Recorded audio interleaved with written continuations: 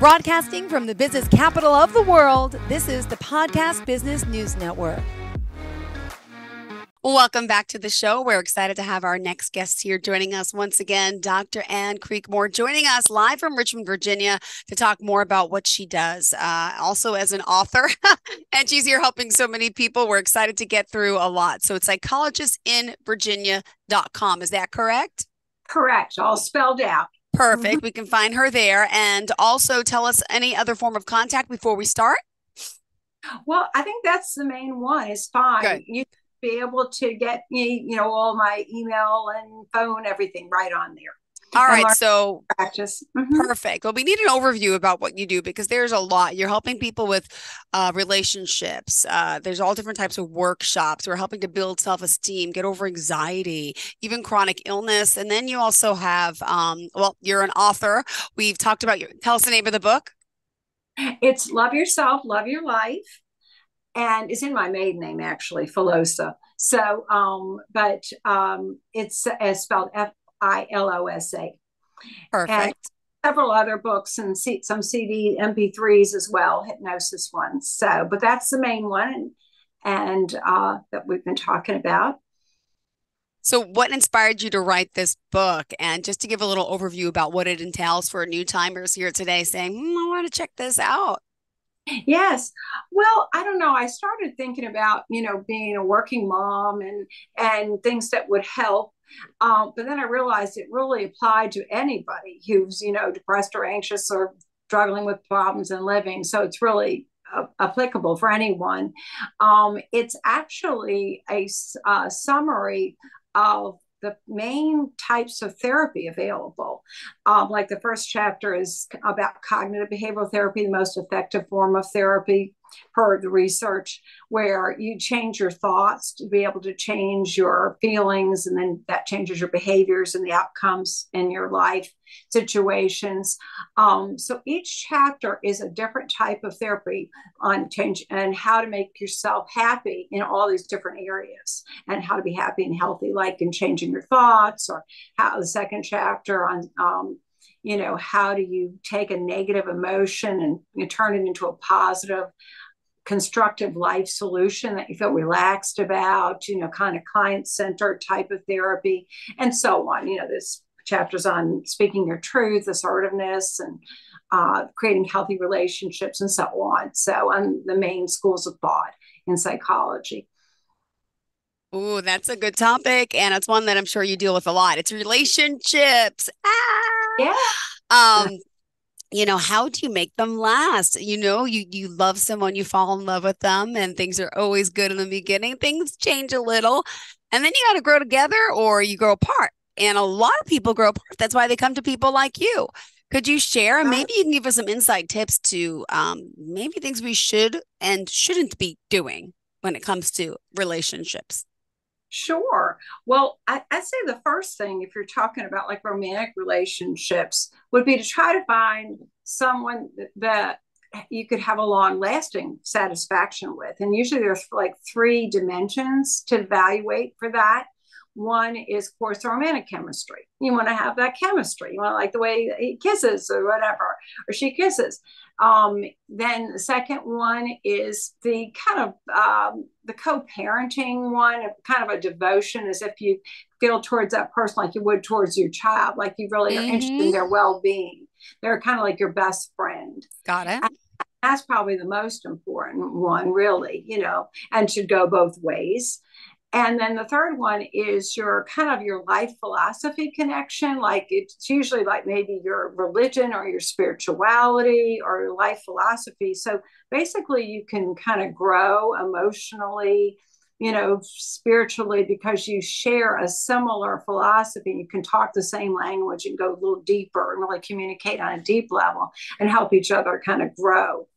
And so if all 3 of those are there, it's kind of like the love of life, the soul connection, if you will, you hear about, and that can make for a good, long lasting relationship. Sometimes people get, originally it's the romantic connection, but what happens if really that's all you've really got? Like after about a year or so, the oxytocin goes down, the limerence, Yeah. or how they call it. And so you really don't have a basis for a relationship. And that's going to last, long lasting. So that's something just to kind of start with, is to think like, well, do I have these connections with this person? And then there are things you can also look at, like, are there red flags in the relationship?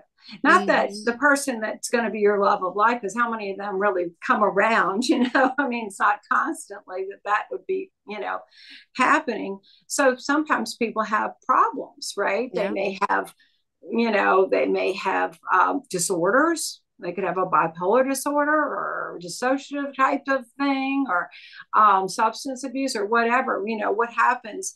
I think an important quality in another person is to look for someone who's willing to at least work on themselves, take ownership for their problems, and be willing to go get therapy or join that correct support group, or or AA, or do things that are making them a better person. Because even if you have all these connections, whatever problems they have or baggage that they bring in, you're going to be affected by that. And if they're willing to look at themselves and say, yeah, I'm going to work on myself and self-discover and be the best I can be, that's somebody that you'd really want to be with, because nobody's perfect. People are going to have stuff. So at least if they're willing to look at it, and then maybe get the right help, would be another factor to look at when you want to be involved with someone. And how do you work with them and to give them help? You're working with them together like this virtually? Do you do one-on-one sessions?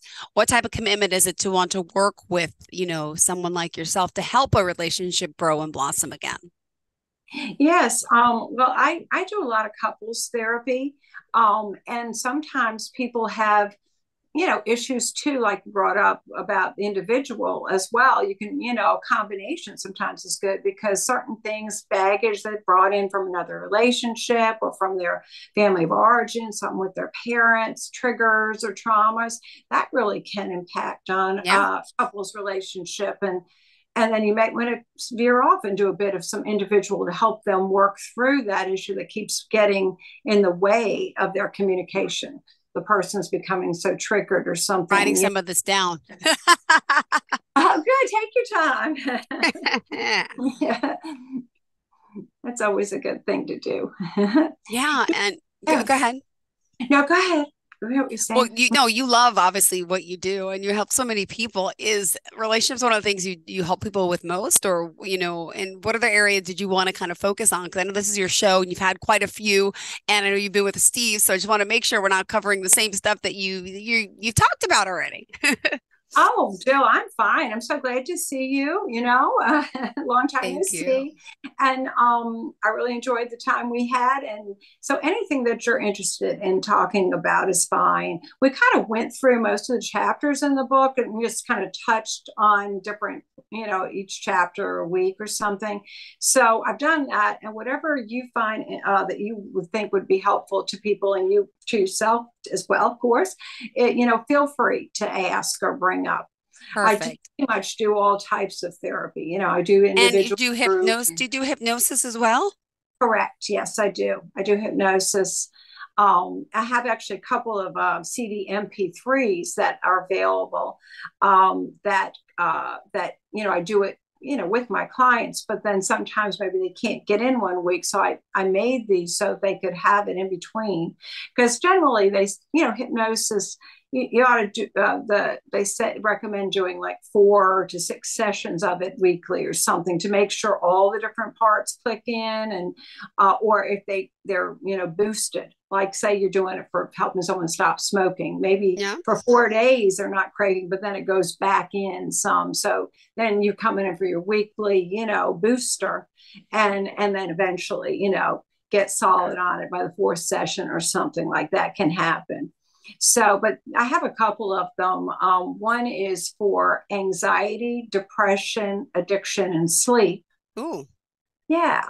And then the other one is for disruptive imbalances in dissociative identity disorder spectrum, which is really kind of complex PTSD, like early trauma.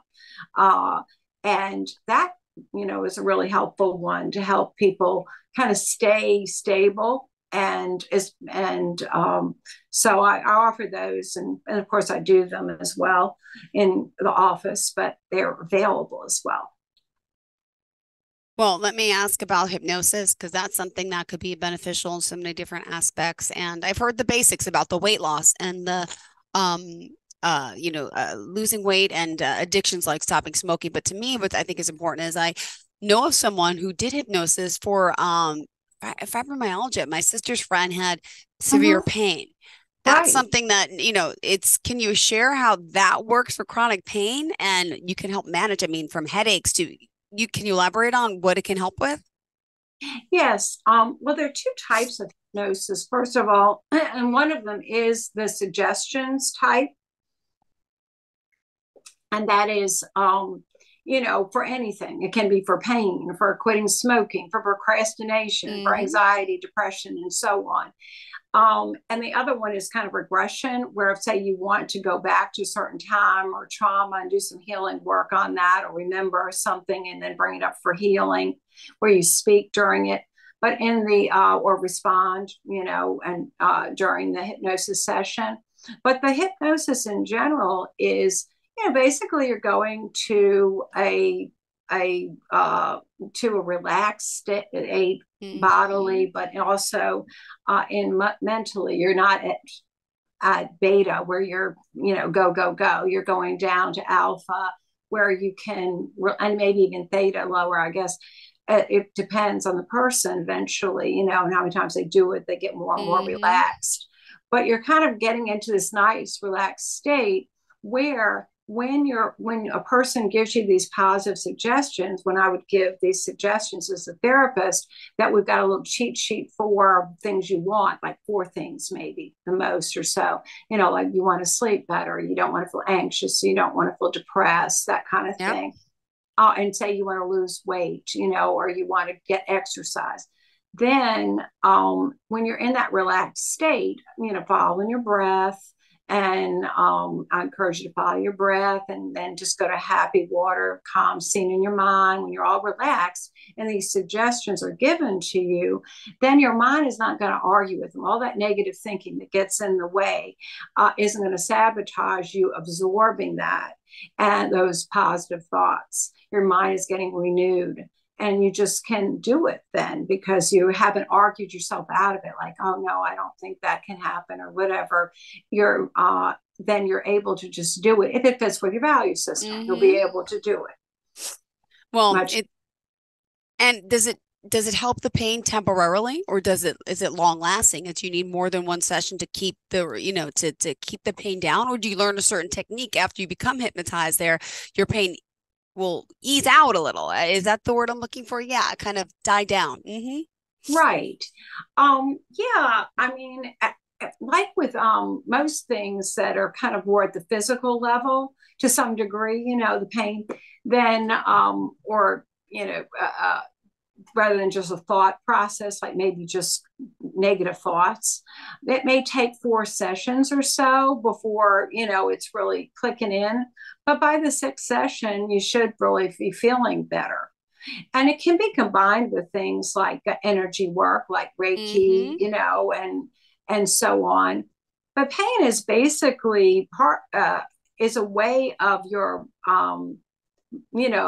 get your mind getting the message that there's a problem to be taken care of. And so, in a sense, it kind of, you kind of maybe know that, and you don't need to have chronic pain explaining that maybe this side of your body can use some loving care. Extra TLC, we call it. Right. And so that can be stopped, that where you can say, well, gone, I don't need to have that message sent by the suggestion, that you can kind of see it, or you can see it healed. And then kind of stop that kind of message from constantly being committed rather, to your brain, to your awareness. So, it can, and then also, if I were to work with someone with pain, I would do the hypnosis. I would suggest maybe some energy kind of work type of things as well, really.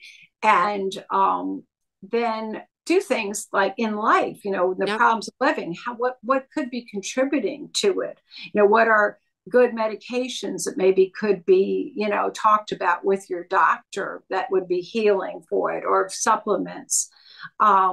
What kind of motions or things are you doing? I mean, I have someone in who just was having problems with her feet, and she went to her doctor and he prescribed a certain shoe, boot, which is as long as she stuck them right underneath her bed in the morning and put her feet right in them, she was falling fine through the day. So, there's a lot to it. You know what I'm saying? As far as you're trying to get a real healing.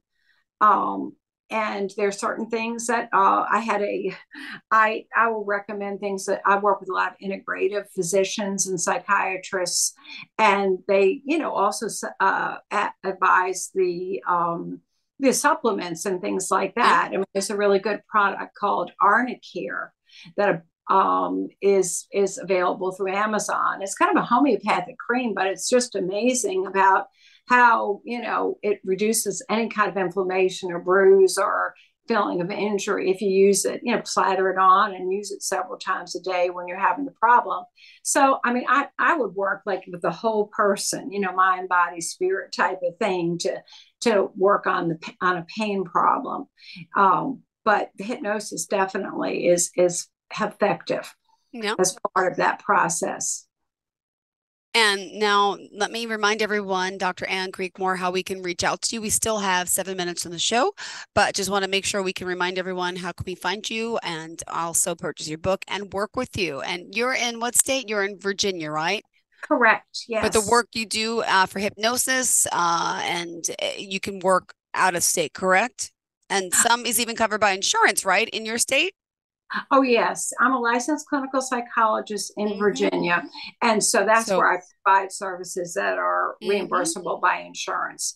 But of course, I can do things with like hypnosis out, or coaching or kinds of things like that beyond Virginia. But actual psychologist sessions are in Virginia.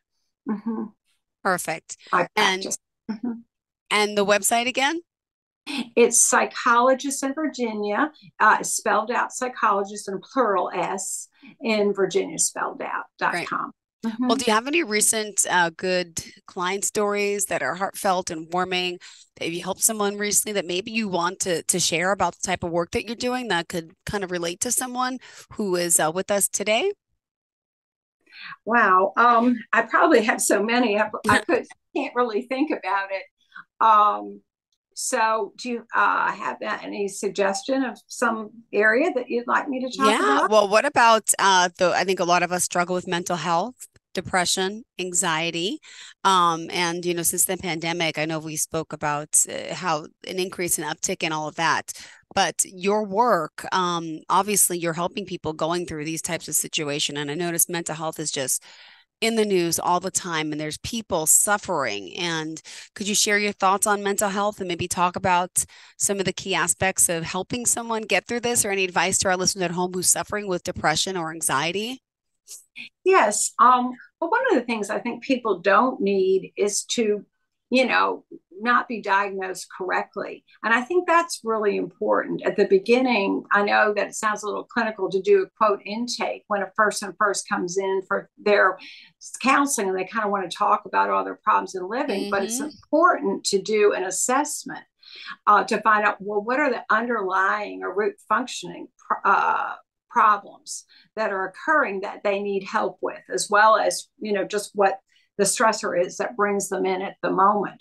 And sometimes things really get, missed or seen, is not really seen as for what's going on. Like a lot of people may come in with depression and anxiety as like being treated for depression and anxiety, but actually it's the moody depression or bipolar depression. And if you diagnose that properly, then it's a different type of medication, mood stabilizer, atypical antidepressant types of medications, versus if you just have a regular flat unipolar depression that you go to the PCP and prescribe, and That's the regular Yep. Lexapro, Prozac, all those. Mm-hmm. So, which, and sometimes those really don't work as well for the moody depression, for the bipolar depression. In fact, can make it worse. So for me, part of it is when someone comes in that, they have to put up with my fun paperwork where they, fill out these different questionnaires that really help and, ask questions from the Diagnostic and Statistical Manual of Mental Disorders to really get a handle on what is going on with them, why, what their actual mental conditions are. Because once you figure that out, then, the treatments just follow. There are, certain protocols for different things. Some people may be seen as having a bipolar disorder when they really have a dissociative identity disorder spectrum, a complex PTSD, and they're kind of switching to different modes in their brain, which is more of an emotional trauma-based thing.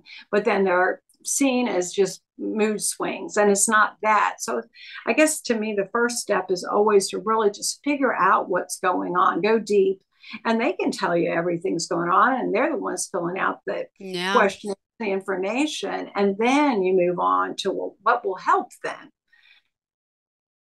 Well, also, Dr. Ann Creekmore, in your line of work, and how many years have you been in practice for? Oh, do I have to say?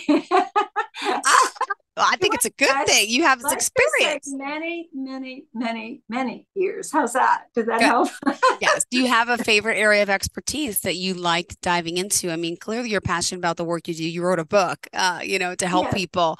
And here you are still in practice in Virginia. What would you say, really moves you most?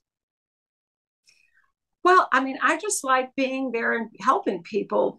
People sometimes say that, well, doesn't it bother you to have people come in and they're telling you these problems and, kind of feel depressed about that. But just the fact that they come and usually they feel lighter and brighter. And, just that's what gives me the satisfaction to know that I can be there for this person and just help uplift them, that they're feeling better from coming. So that's, I guess, the bottom line for me. Beautiful. And if someone wants to reach out to you to work with you, would you mind again sharing all forms of contact? And again, in the state of Virginia, just to confirm, you're able to do which work compared to the virtual work with someone here like myself in New York? Correct. Yes. You can go to also Psychology Today and look me up under Ann Creekmore. A lot of people. But also, Psychologist in Virginia is my main clinical practice website. Because of the book, I used to have a nonprofit, the Love Your Life Healing Center. So I've kind of reenacted it since the pandemic kind of got things shut down somewhat for everybody. But you can start to go there as well. That's another website that I'll have. But everything should be on the Psychologist in Virginia, my phone number and email and everything. Perfect. Well, pleasure seeing you back here again. Thank you for joining us and always being here. And again, the book one more time, tell us how we can find it. Yeah, Love Yourself, Love Your Life by A.P. Filosa, Filosa, licensed clinical psychologist. And should be coming out, the revision one should be coming out in a couple of weeks. So it's available now, Audible, Kindle, the old version, but new one's even coming updated. Great. Thank you so much, Dr. Ann Creekmore. We appreciate your time here and looking forward to the next time we connect, right? You never know. Thank you so much. Thank you so much, Jill, for everything. You have a fantastic day.